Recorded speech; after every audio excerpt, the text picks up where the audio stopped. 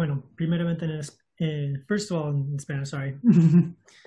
Bueno, gracias a todos ustedes por asistir a esta última sesión de Rayo contra Cáncer.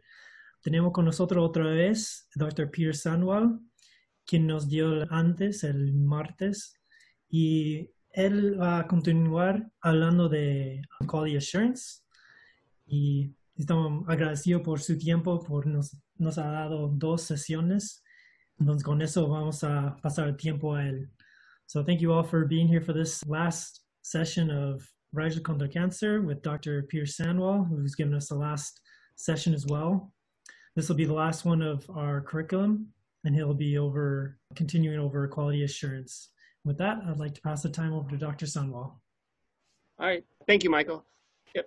Dr. Sandwall, or Peter, as the world knows me. This is a picture of La Paz, just similar to Tuesday. So this is just starting out again.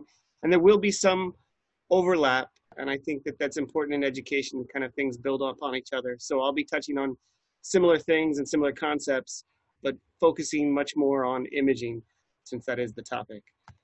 So as before, I think an initial condition towards doing anything or implementing any technology, and stereotactic is very heavy in technology, is looking at what's out there, what documentation or what professional society guidance are out there. And ASTRO, AAPM, IEAE, these all have great resources available. It would take a lifetime to read everything that's been published, but looking at these task groups can really help narrow it down. So some of the knowledge points, as before, talked about quality, and I'll talk about quality again because it's quality assurance is just an aspect of quality control, and what quality is constantly evolving. I'll talk about imaging for planning and imaging for treatment, because imaging is integral to what we do now. So these are some major documents or some high-level documents that are definitely worth reading. There's the ASTRO Quality and Safety White Paper that was published in 2013, focused on IGRT. There was the AAPM Medical Physics Practice Guideline for IGRT in 2014. And then just recently, last year, IEAE published a guidance document for introducing IGRT in clinical practice. And I think that sometimes everybody here is interested in stereotactic. So there's an assumption that everyone's familiar with IGRT, but I think that might not be the case. IGRT is kind of taken for granted in a lot of respects in the States. I think that there is definitely an evolution that needs to that we've experienced in the States, where we've gone from 3D to image guidance to IMRT to IGRT online IGRT, and then stereotactic. Whereas a lot of centers elsewhere, at least from my experience, are just going from 0 to 60. So they're really ramping up quickly, where traditionally they've done 2D, and then they're jumping right all the way into a modern machine capable of doing all the latest and greatest. So looking back and taking advantage of these documents, especially for technologists, is really helpful. There's a lot of papers that have been written on IGRT and IGRT technology. So this is a group. This is just a tabulation of the different task groups for the different imaging modalities. And they're plentiful. This last one, 147 over here, actually talks about non-radiographic ones, and it's not even super current. So there'll be newer ones.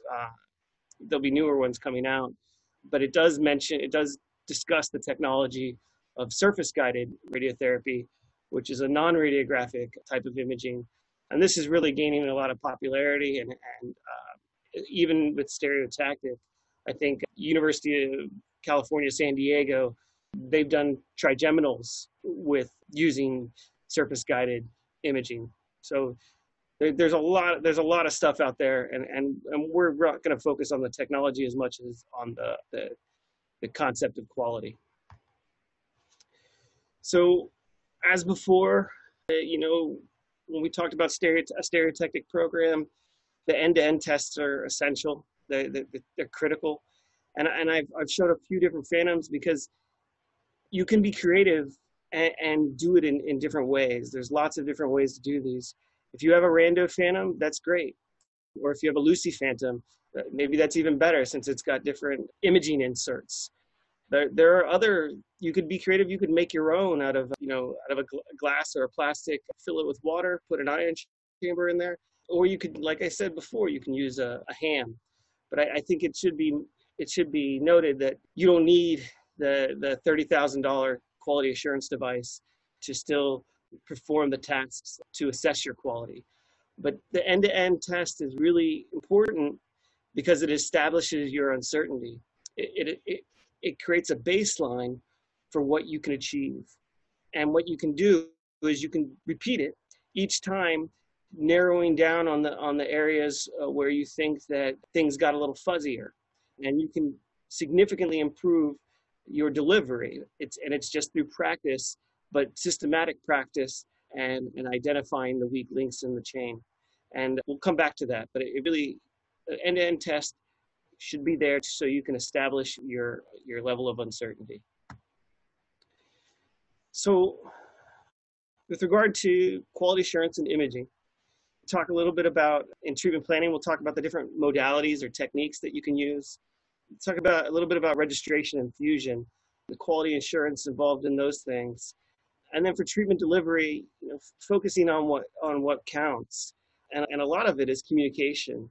So, the end-to-end tests and different quality assurance tests, we're going to figure out what our uncertainty is, but we can have a really accurate system. And if we're not communicating our needs or communicating what's important to the patient appropriately to the people that are delivering the beam, then it's all for naught. And we also want to acknowledge our uncertainty. There are a lot of areas that are a little fuzzy. We want to quantify that fuzziness and know what it is so that we can minimize it. So acknowledging uncertainty is important, and not saying that it's okay, saying you find it and then you work to whittle it down, but you have to be able to measure it to do that.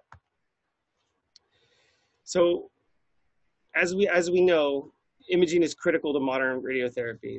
It's part and parcel to what we do. 30 years ago or 40 years ago, they put them up and did a separation, but today we're doing a CT scan of most patients, and I know that's not the case for everyone. Some people just use X-rays, but for the most part, and especially in context of stereotactic, we're going to be having CTs of the patient. We're going to use that PT, either we're going to use that CT to define the target volume. And there are uncertainties in that definition, and then that translates to uncertainties or not uncertainties, but into the margins that we're going to apply to that tumors that we've defined. And that margin really comes from the fuzziness here, but it also should account for the fuzziness here, because there's also imaging now in delivery. And for stereotactic, imaging is critical. It's part of the whole thing. Same with IMRT. Imaging is an essential element to the delivery of these highly complex treatments. So this is what I had mentioned before. This is something that I think is important to conceptualize and to carry with us is the fact that there's these two philosophies for quality control. There's one where we look forward and there's one where we look back. So the perspective is the most powerful because it can show us where to focus, and we can prevent an error before it occurs. They say, so a stitch in time is worth 9. So or an ounce of prevention is worth a pound of cure.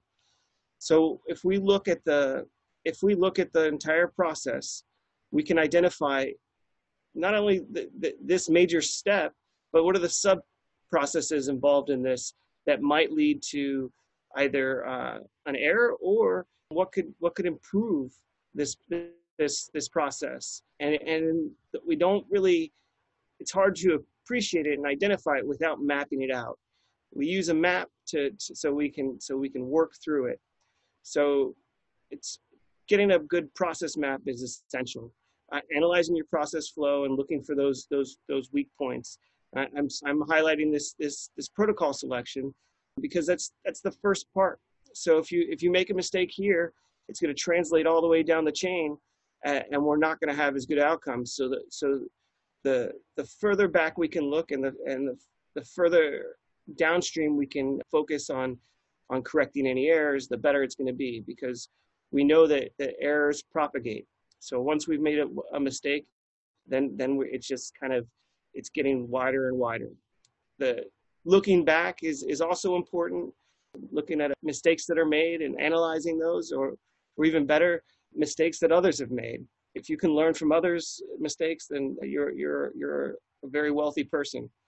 So to prevent that repetition, and then maybe there are new controls that need to be created, such that might be automatic protocols. There's only a few protocols to choose from, instead of having the individual at the simulator program up for each patient. There's a couple of ones that we know that work. But the hybrid approach is ideal, looking at the prospective and the retrospective.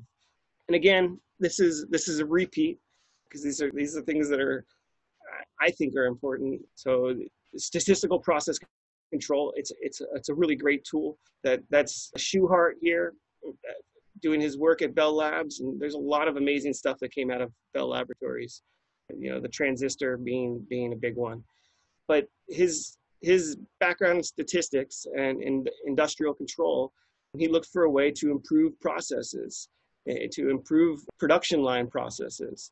But with regard to radiotherapy, it's a similar thing. You monitor the process, you assign a value to it, whether it's a quality measure of, say, the Hounsfield units on a CT scanner, and then you set thresholds. You understand that there's going to be noise in everything that we do, and so a little bit of variation is normal.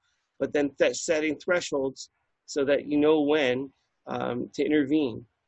And with regards to image guidance, as long as we're monitoring and we're looking, then we can learn. If we don't look, we're not going to be able to learn. But if we aggregate and analyze, so collect and look back at perhaps shifts, what we can do is we can make value judgments on the margins. Are the margins appropriate? Can we irradiate less normal tissue with confidence? And then also look at the quality control of the quality testing. Is the image quality ideal? Is it crisp enough? Is there something that we need to do to improve the resolution or the contrast? But we don't know if we're not recording it and looking at it in a systematic fashion. So last time I shared this one over here, where it had group 1, which was before they had quality controls with planning, and then group 2, the green, after they implemented quality controls. So just putting that in there, adding that quality control, improved the outcome. And it's the same with image guidance. Image guidance is itself quality assurance.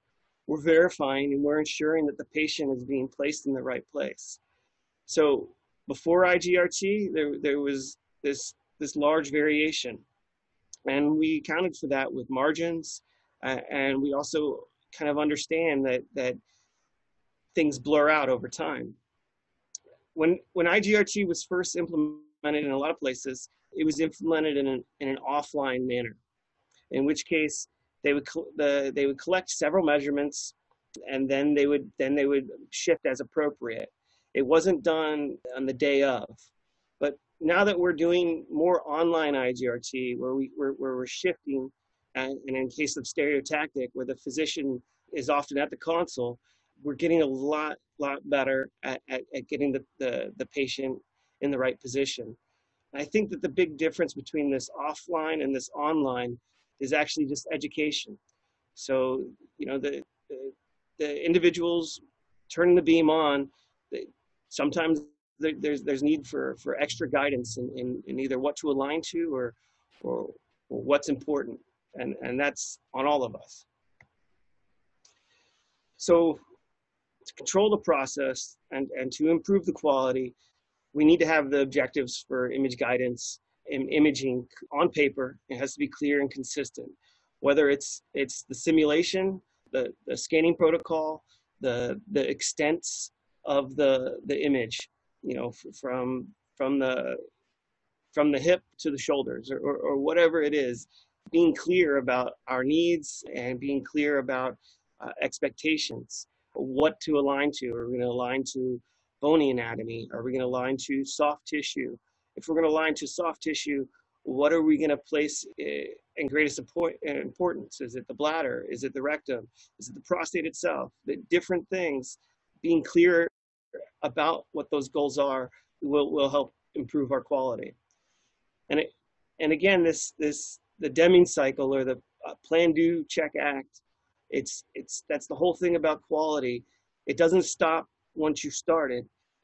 You've got to look back, and that's the whole beauty of the statistical process control, is you have a record of what you can achieve. And then you can dial it in, and you can see if you can actually you can reduce the noise and be more consistent. And I think that's what's really important in quality control is the fact that it's this continuous thing. It's not a one and done. It's just keep going. And I mentioned this, shared this screen yesterday.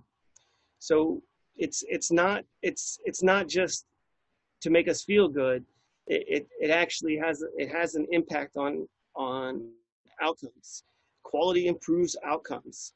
In this case, this is adherence to the treatment planning quality, but I'll show you on the next slide, you know, imaging is critical in this. So ensuring that you're actually delivering what you expect to deliver, it's gonna make a difference, and it's gonna make a difference in people's lives.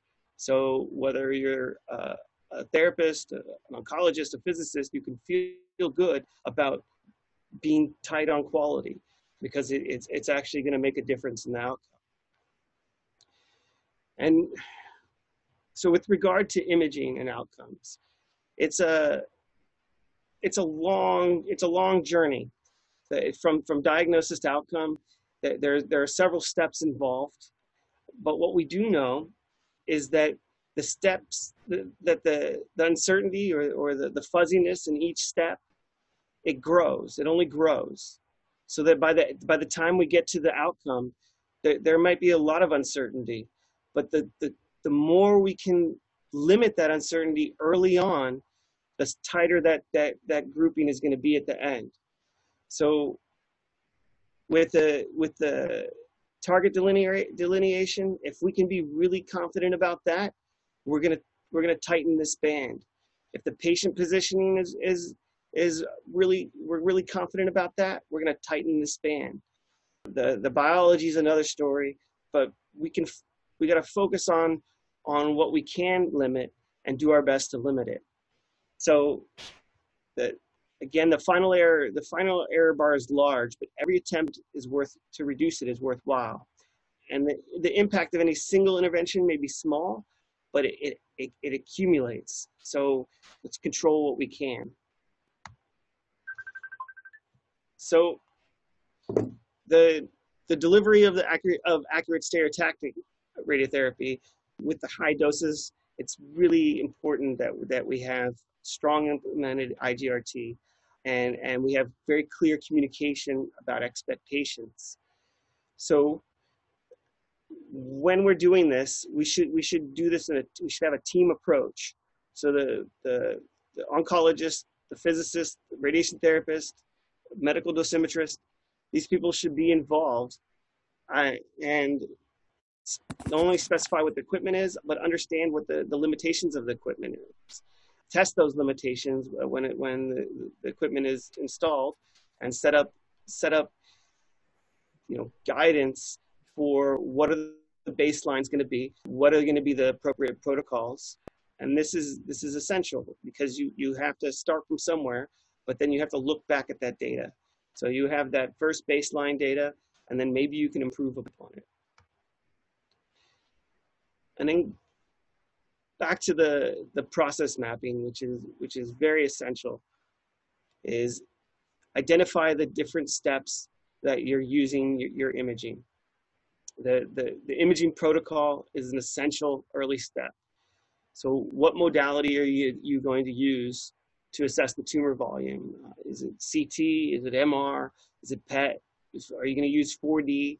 If it's MR, what sub protocol are you going to use? What type of, and it's going to vary for the type of cancer and the body site. But having clear instructions and a clear understanding of what the expectation is will lead to better outcomes. And then understand what the uncertainty is. If you're gonna contour on an MR and fuse it to a CT, that's got some uncertainty. The same with the PET. And the PET itself, there's the CT, and then there's the PET. And those two images are acquired sequentially, so they could be offset. So being very careful and aware and looking at those things is going to help drive your quality. So for an example, the imaging for lung SBRT. So when you're gonna define your target with, or for lung SBRT, how will you define it? So the consensus is to use the MIP, the maximum intensity projection. And not everybody has 4D capabilities. And there are what have been deemed acceptable substitutes. You can do a slow scan. You can do a multiple phase scan where you've got the max inhalation, max exhalation, and kind of blend those. But you need to be consistent, whatever it is that you're doing and whatever limitations that you're facing. Then comes the next decision. What about for dose calculation? Are you going to use the free breathing scan that has better or sharper image, or are you going to use the average intensity? Both of these have their own uncertainties. I use the average intensity. I think some other institutions use average intensity. I know some people that use helical, and neither of them is perfect. But understanding the uncertainty and accepting it one way or another, whether you're going to add a margin or whatnot, is very important. And the reason that we use that average intensity is because a cone beam, because it's delivered so slowly, it essentially becomes an average. So then when you're matching an average to an average, it's easier to get an alignment that makes sense. Whereas if you use the helical, you're only getting a quick snapshot and you might not have alignment that makes as much sense. So for brain, are you going to use MR? Everyone uses MR for the most part. So yes, but what MR protocol are you going to use? It's not just T1 or T2. There's MP Rage, there's space, and each one of these has they have different advantages and limitations. So having an awareness of those and having an accepted protocol is very important. So I've used the MP Rage previously, but in reading up on for this presentation, I found this article where they actually talked about space, and it looks like you can get a little better contrast with some lesions with this other protocol. And I think it's just important to kind of keep your eyes open. Now, back to the process mapping. So the selection of the imaging protocol has a lot of effects downstream. The most immediate one is going to be the target delineation. So just saw with that MP Rage versus that space, that depending upon which one you selected, you may have contoured different volumes. So a big known thing that impacts the volume is your slice thickness. So On the left, you've got a 1 millimeter slice thickness. On the right, you've got a 3 millimeter slice thickness, and you get very different volumes. So we want to control the uncertainty. You know, not just control it, but also acknowledge it. So if you can't get a 1 millimeter, if you cannot get a 1 millimeter slice thickness, maybe you need to account for that uncertainty by adding a margin, because this looks like a piece of this would be missed. Do you want to, what is it that you need to do to account for that unknown? It might be just to add a 1 millimeter margin, and you feel you're always going to get it. Maybe you'll overtreat, but you won't miss. And that's something that's a value judgment that the individual is going to have to make. But if you can do finer resolution for smaller targets, it's going to make a big difference. Not only are you going to be more accurate in your delivery or your expectation, but you're going to be doing better for the patient. So we want to control all the uncertainty and be aware. These simple things can have a large impact. So regarding that slice thickness, so if you're doing an MR, if you're fusing or you're registering and fusing an MR to a CT, that image grid is going to be realigning, and it's going to have to resegment. So when you copy your segmentation over to your CT, it's not a perfect copy.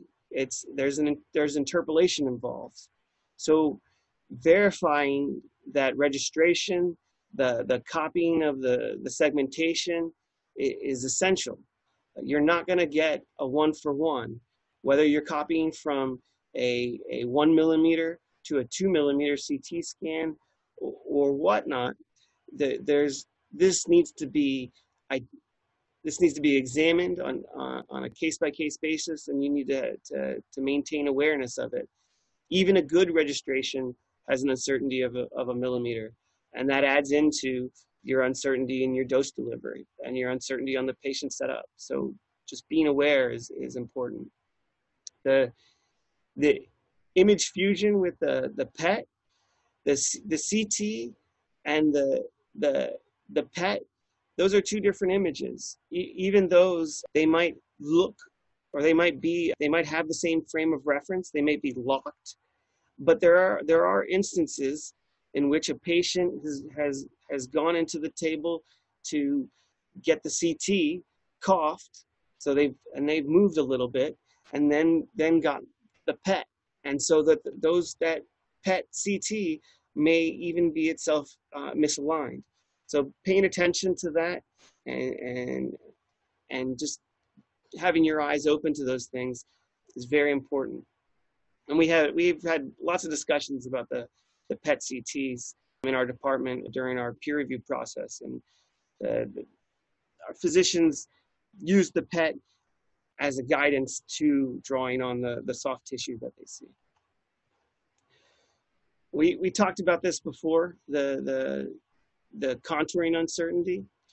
So the different physicians, and this has been known for a long time. I think there's been studies since CT has been introduced into radiotherapy treatment planning. Different physicians will contour a target differently, and like I mentioned before, even the same physician will contour a target separately or differently throughout the day, and just over time. There's just reproducibility and repeatability. Some of these lines are pretty close together, and maybe it doesn't matter so much because the penumbra is going to wash that out. But some of these other ones, this is a big one. Do you draw that or do you not draw that? Apparently someone didn't draw that, and the big check for that is peer review. And I think with stereotactic, with such high doses, it's even more important than with other things. Our center, we peer review every curative case. So we have calls And just like this, we don't actually have video. We just share a screen, and the physicians from 5 or 6 centers, depends on the day, all together in the morning, review the new cases. So we do that on Monday, Wednesday, and Friday.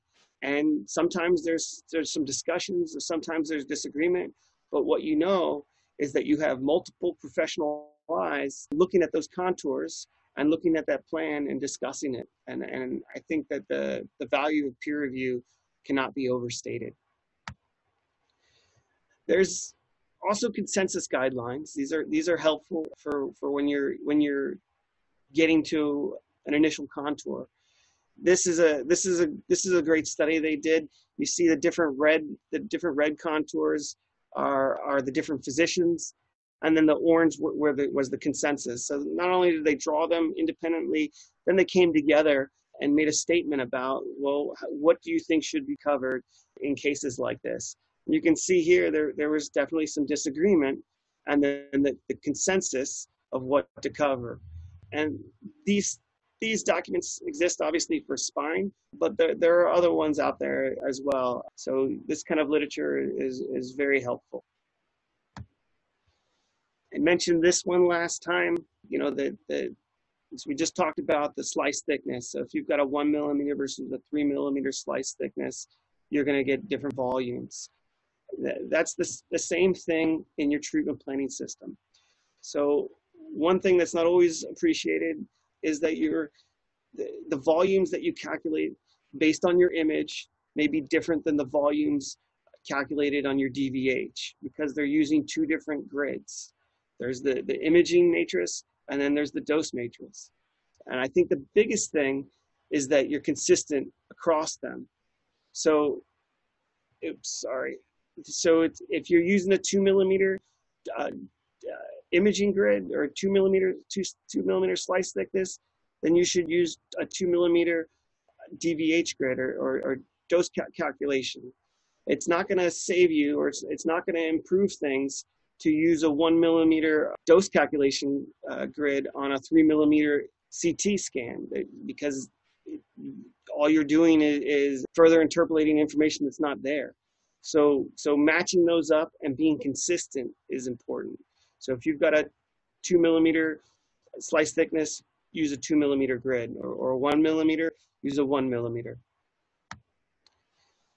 So the process mapping, again, this is very valuable, and it's interesting that this process map, it's the start of the SRS treatment to the end of the SRS treatment. But I would say that this day of treatment has a lot of stuff going on in it. There's a lot of things happening on the day of treatment, and we're going to talk more about that, especially with regard to imaging. So with our treatment system, we know that there are several isocenters. There's the isocenter for the gantry, there's the isocenter for the collimator, there's the isocenter for the table, and then there's the isocenter for the imaging system. All of those isocenters create our effective isocenter, and that's really the best we can do. But it's important that we know what that is and we test it, especially the imaging coincidence. So the Winston-Lutz tool, there's lots of tools, I should say, but the concept of a BB that we image and shift to the isocenter, and I think that this is an important thing, that it shouldn't just be positioned with your lasers. Your lasers should obviously line up with the tool, but it's important that you image it and take it to where you're supposed to go, or where your imaging center sends you, because that's where you're going to send the patient. Then deliver the radiation and ensure that you're in the right place. And in this case, they did gantry and they did couch, but it's also recommended that you do collimator rotation. If you're not doing couch kicks, you don't need to do those couch kicks, but you should do the collimator, because the odds are you're going to rotate that collimator. And so that's just as important as any other change that you do, because they all play into that effective isocenter. This is just something to consider. This is just this one slide is kind of an aside. That we focus on that BB that at isocenter. We focus on that single point at central axis. And so as you move off axis,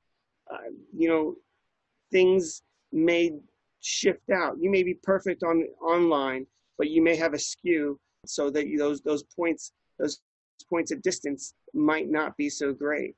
And that's a very important thing that I think we need to consider as we move forward with single isocenter multi-metastasis. So there are different tools. These are commercial tools, but you can be creative with the tools that you use. This one actually has BBs in multiple places, and it has a MLC pattern that essentially does a Winston Lutz for each of these little spots. This is a creative device, but I think there's some creative people probably on the line that could make something similar. There's also this is a service provided where they do gel dosimetry. And gel dosimetry is tricky, so if you're not familiar with it, it can maybe seem like a very tough lift, but it's something that we need to think about with regards to multi-mets and especially with single isocenter is our testing may need to evolve. And the phantoms, there are many ways to make a phantom. I use this as for imaging isocenter, but I wanted to kind of go back to the end to end. It can, like I said, it can be a piece of ham. In this case, these people made an isocenter tool out of Lego. And the cool thing about Lego is that they're manufactured very precisely. They always fit together. They have very, very fine manufacturing constraints. So the authors of this paper took advantage of that, and they made a device that they knew would be a specific size, and they were able to use that to verify their imaging isocenter. So extra points for creativity. You can create tools, and I know we're all busy, but we don't necessarily need that $30,000 QA tool to assess the quality of what we're going to deliver to our patients. So back to image guidance. So once we've ensured that we are on target, that we are at the isocenter, that we're going to be delivering what we're treating, or we're going to be delivering where we've placed the patient. The daily image guidance, it's most powerful when it's used under the direct supervision of a radiation oncologist. And the reason for that is that the oncologist has the training in anatomy. We've all studied, all of us professionals in radiation oncology have studied anatomy, but few of us, I would say that only a few of us, that the radiation oncologists have actually been very intimate with anatomy in terms of gross anatomy and whatnot. So that experience is what really comes into play. They also know where that tumor is, so they know what they want.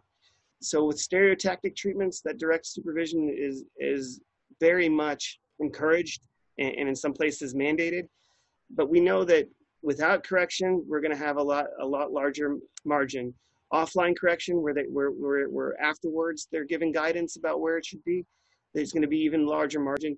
It's that online correction, and that online correction is a function of education. And I want to say that it's a function of education because it's not limited to the oncologist to do a good shift, but until the education is there, they are the most appropriate. That education can also be transferred through clear instructions, being very clear about how to align, what to align, and that may be involved with the oncologist coming to the first few treatments. I'm speaking in terms of conventional or fractionation, not necessarily just stereotactic, but coming and taking the time to help show where to align. In this case, on the left, you've got one that's matching to the bone, obviously missing the target, and on the right, you've got one matching to the tumor, and the target's right on. And I say it's obvious, but it might not be obvious. If you've got someone that's been practicing for 20 years and they're used to using X-ray films and aligning to bone, they're not doing anything wrong by aligning to bone. They're doing what their experience has told them. So unless there's clear instructions on how to align, and in this case, it's kind of easy with a lung tumor. But when you start getting down into the abdomen, it gets a little bit fuzzier. So having good, clear instructions is critical to maintaining quality. Also, so I mentioned earlier about matching the average to the cone beam for the lung because they match up very well. You know, optimizing the IGRT for brain, you know, it'll give you a better picture that'll match up to or get closer to the quality of that CT sim. And in this case, this study, I think this was from Henry Ford. They looked at the different protocols. They looked at different doses, and they said, you know, in the case of stereotactic, giving a little bit more dose, you know, 13 MA versus 15 MA, it's worth it. The gains that we get in the ability to match, localize, and align the patient, it's worth it. So optimizing these type of things can make it easier for therapists and for all professionals to match up and what's important. So this is another process map. So knowing your uncertainty is essential, and this is what we do in an end-to-end test. End-to-end test, we're really going to just be in this square here, where we're drawing on a phantom and we're moving on down the line. I circled the areas that directly involve imaging, but we can work to minimize any uncertainties, but first we have to identify them. And for a range of IGRT solutions, it's in the order of 1 to 2 millimeters, and really it's really hard to get better than 2. Getting down to 1, we may be able to do that on the treatment delivery, but then there's uncertainty in the imaging. So we should know what that is for our own situation. You know, it's going to be different for an Electa unit than it is for a Varian unit. It's going to be different for someone who's fusing MRs to their CTs. It's going to be different for a range of things. So it's important to know our own system, and the way that we gain that intimate knowledge of our own system is by performing those end-to-end tests and then seeking to improve. So I know I talked fast. I'm sorry. This is actually the speed that I talk. But the imaging is, especially online IGRT, is an invaluable tool that allows for real-time quality assurance. And that's exactly what this is showing is tracking of the shifts and finding out when things need to be corrected. But the IGRT should be used in light of the big picture, and we really should seek to understand our uncertainties and then work to minimize them. And that's it. I hope that you all found this helpful, and I'm very happy to share. And thank you. Awesome. Thank you very much, Peter. I guess we'll open up for questions. I actually have a question to start. Mm-hmm. In your clinic, when you go to, say, take measurements of your SRS or SBRT fields, what equipment do you use? Do you use like a map check or some sort of device like that? So we have a map. We have a few things at my clinic. We have a map check 2 and a map fan. We have EPID, portal dosimetry, and then we have Mobius. So we actually use Mobius, but we validated it by cross-checking it across 3 different systems. And before we implement any program, we do a whole end-to-end. And what I like to do, it might not be an option for others, is I like to credential through the RTOG for anything. It might be a little more difficult to do, but there's nothing that you can't maybe ask a third party to come and do an end-to-end test. But because I think that just having fresh eyes or a second set of eyes is very important. Mm-hmm. And by Mobius, you mean that's based on the control points? That is based on the Dynalog, yes. Yeah. So, and I think that some people, and I've practiced this in the past where we've done an ion chamber measurement for everyone, but we've done a lot of cross validation and we feel confident in it. Okay, so now we can open up for questions from whoever. If you have a question, feel free to turn on your microphone and ask away. Ahora tenemos tiempo para hacer preguntas. Para cualquiera que tenga una pregunta, puede prender su micrófono. También las preguntas pueden escribirlos en la cajita de chat.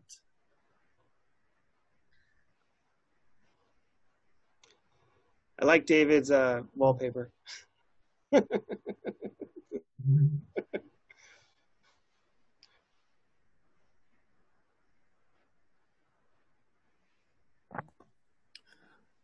I think you went through things very clearly, Peter, and excellent slides. I appreciate the message that you're passing on, because we know that, even though this is just a 1 hour call, we can't do everything, but at least we can deliver a take-home message. And hopefully everyone on this call, even after this curriculum finishes, you can remember some of the things that we talked about, and, maybe have conversations in your group. We're all one body, all trying to do the best for our patients, and how can we work together as a team to provide the best care in our department, and also, maybe to be a resource for other clinics. I'm going to make a comment in English or Spanish. Probably Okay. start. Okay, that's a little easy for me, and at least in technical matters in English. So I always recognize the uncertainties when you use imaging. In particular, I'm coming to a world we're using protons or charged particle therapy. There's a little different and has their own challenges by itself compared with the conventional. But no matter what, the imaging that we are used to work with is basically the CT, MRI, PET if we are lucky.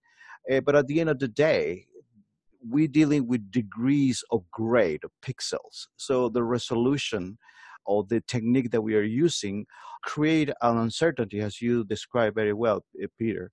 But we must recognize it's particularly important for brain metastasis when we need to deal areas that have a different radio sensitivity, and we need to be very aware of the potential normal tissue responses.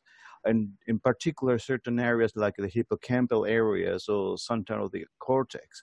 So it's very important to think about it, the limitation of the techniques, and when we can turn, and you show very, very eloquently the difference between observers. At the end of the day, how we delimitate the area is between our eyes, our brain, and the image is a limitation. And the variation between operators is important. So that's the reason in certain areas, and in particle therapy in particular, they are kind of move of create different techniques. For example, artificial intelligence, just to remove, in a way, the variation of the human factor and look a more objective thing.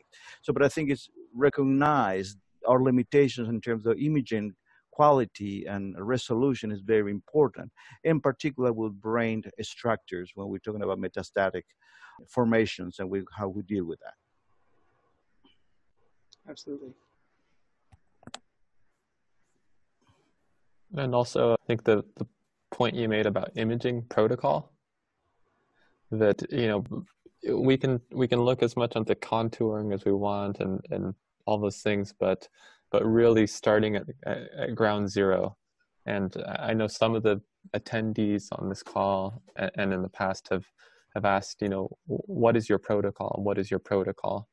And I think people are interested in that. And I don't know, sometimes it's hard when there's so much information floating around to know what do I trust and what do I make our protocol for our center.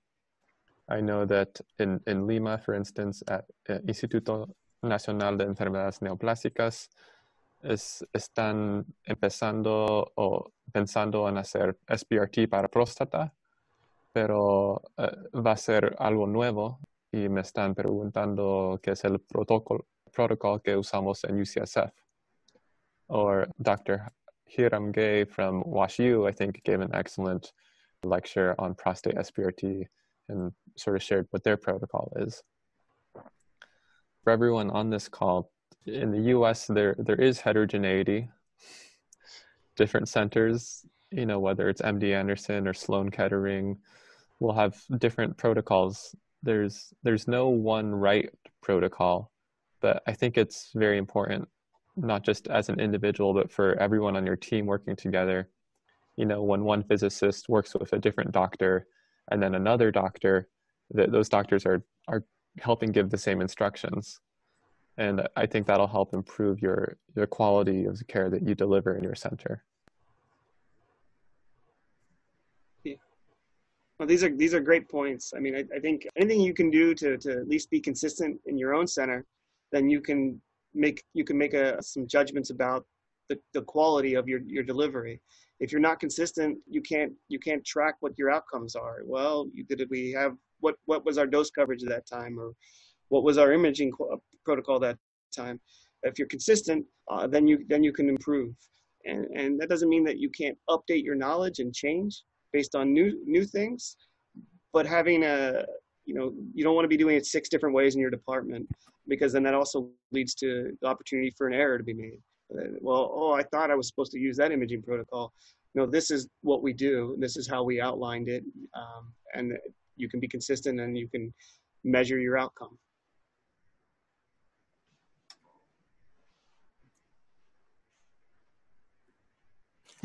Are there any last statements? I don't know, maybe one person from each center, if you want to be brave enough to turn on your microphone and speak, even if it's just to say hello, or I don't know if you want to say thank you. Where is everyone from? I can start. Many thanks to Peter and all the team for this wonderful lecture.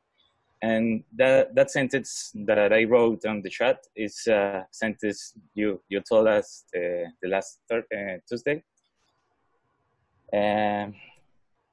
It's right. We don't see what we don't measure. So it's the moment that we need to start and measure everything we do. In our clinic, I'm from Colombia, but I work in Peru. I'm living here since 6 years ago, and I'm very pleased and grateful for all this opportunity you have gave us. And on behalf of all our team, I give you my thanks.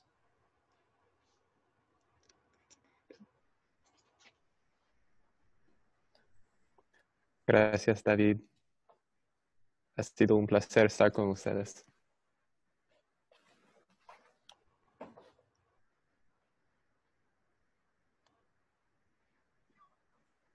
Maybe someone from Hospital Regagliati?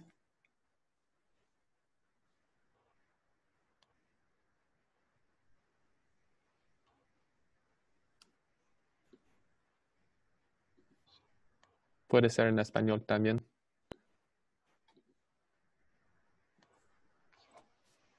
¿Hay alguien de Argentina? Aquí no todavía, la próxima vez. No sé, yo veo a Alberto Adrada y Zoheliteo de Cali, Colombia. No sé si tienen acceso a su micrófono.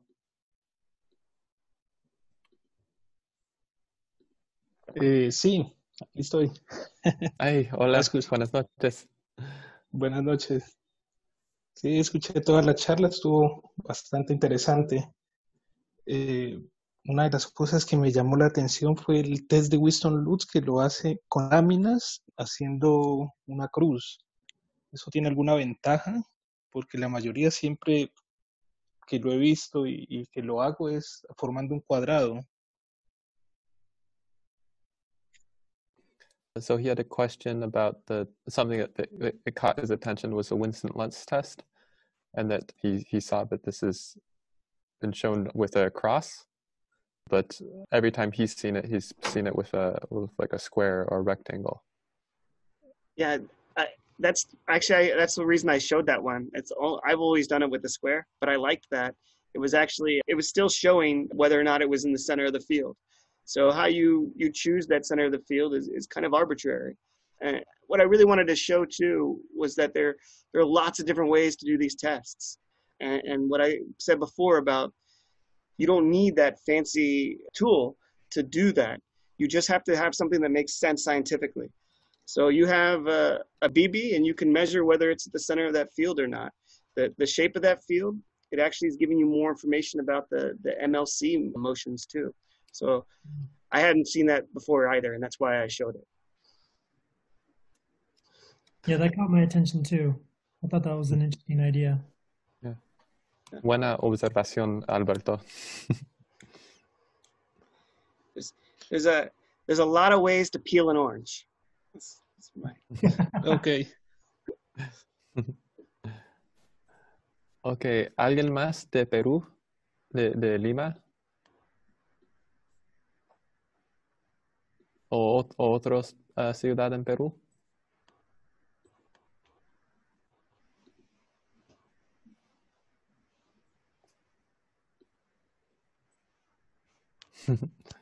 Gracias por el aplauso, Gonzalo.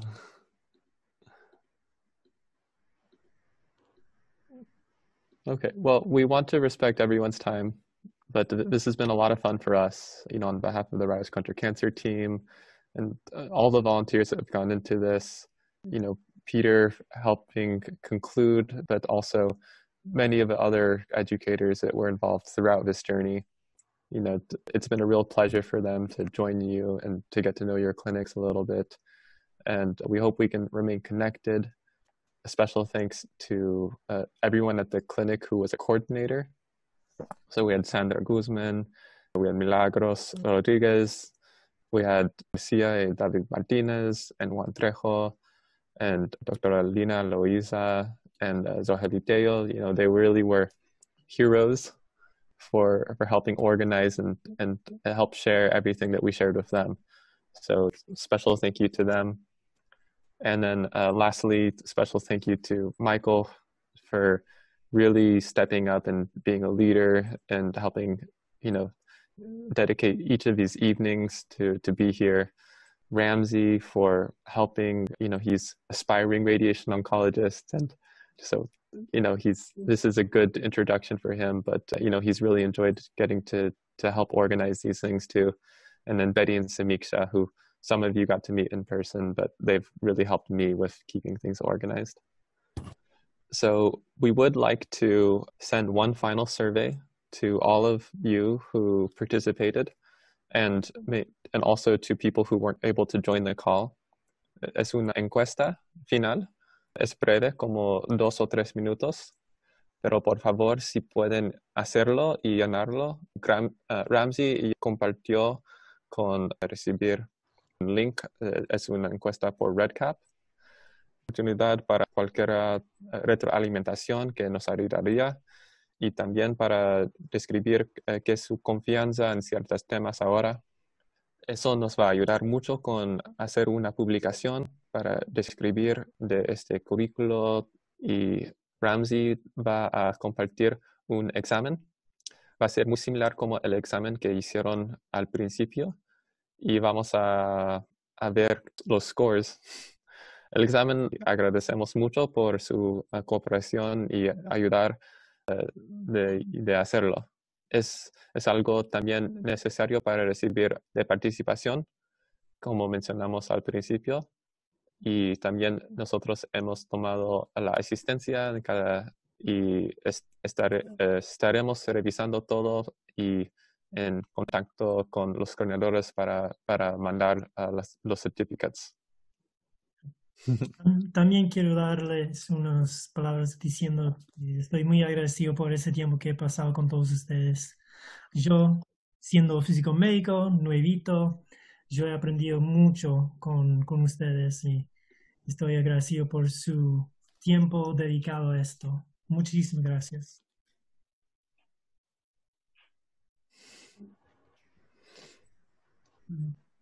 Y con eso creo que podemos concluir, ¿no es cierto? Excelente.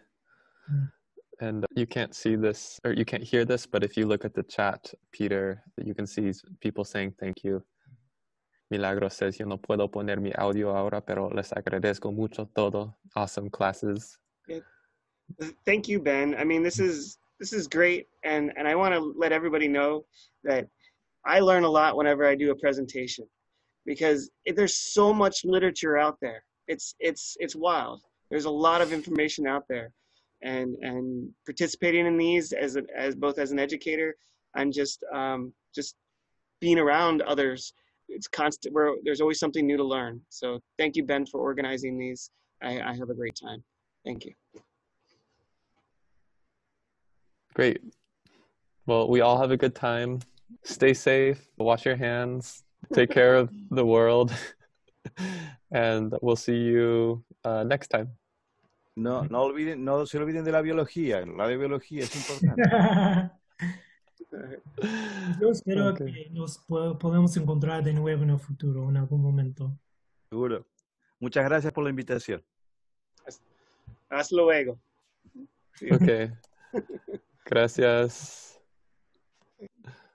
Muchas gracias a todos.